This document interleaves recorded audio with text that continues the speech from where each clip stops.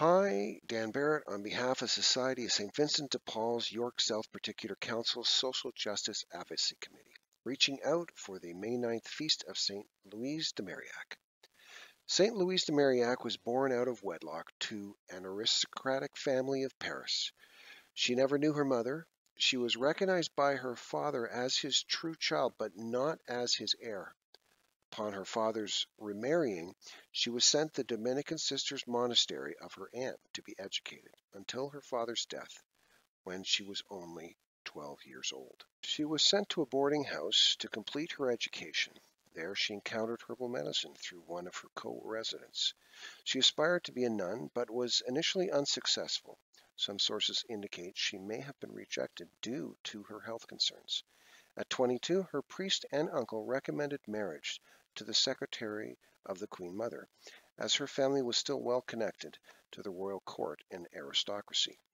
She organized a women's outreach to the poor in her parish with other members of her congregation, providing what aid they could. Later, when her husband fell ill, she cared for him for 4 long years. In despair, in 1623, she had a vision of being a nun, administering to the poor and working with the priest she would later identify as St. Vincent de Paul. Acquainted with the plight of the widows, as during her life many families were widowed, whether through childbirth, crime, or through civil unrest. Of her 2 uncles that were high-ranking officials in the government, one was publicly executed and another died in jail. With the death of her father, the Lord of Parish, she was painfully aware of the plight of the orphan and possibility of abandonment. The financial circumstances around her father's death directly impacted her education. After her own husband's death, she worked with the Ladies of Charity to educate the young orphans and provide them with the necessities of life. She eventually encountered St. Vincent de Paul and was invited to the Confraternity of Charities of Paris. There she learned a great deal in verifying services provided to the poor. Later, she and St. Vincent de Paul founded the Daughters of Charity. Where the Ladies of Charity were noble women, they continued mostly in raising funds.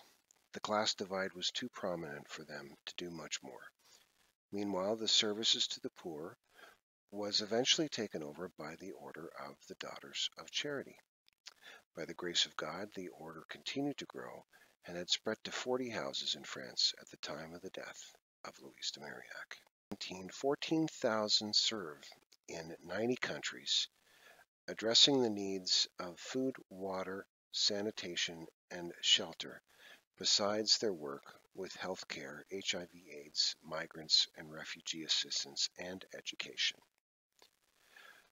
Her legacy continues through God's grace, and her remains still have not been corrupted by death.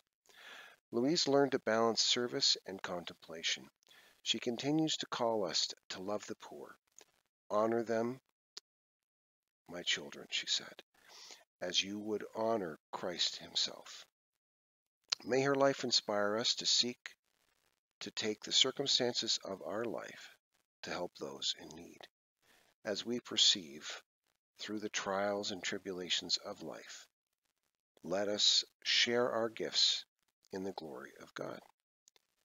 Thank you for watching this video, and on the 9th of May, please pray for the sick, the widowed, the orphaned, and those that provide the social services that so many depend on, especially during this time of pandemic.